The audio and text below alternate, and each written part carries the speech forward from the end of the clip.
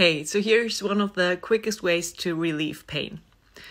Do breathing exercises, breathwork. One of the pioneers I will link down below in the description box, Wim Hof, or you can do any pranayama you know from yoga. So why is this helping? Usually the tissues that are not provided with enough oxygen cause pain. This is true for headaches, surgery, wounds, any injuries you have, even giving birth. This is why you should always breathe deeply. As we humans always have emotions connected to our pains, like anger, frustration, anxieties, whatever, we usually try to suppress those uncomfortable emotions by breathing less deep. And this causes even more pain. So this is why regulating your breath is the best way to relieve pain.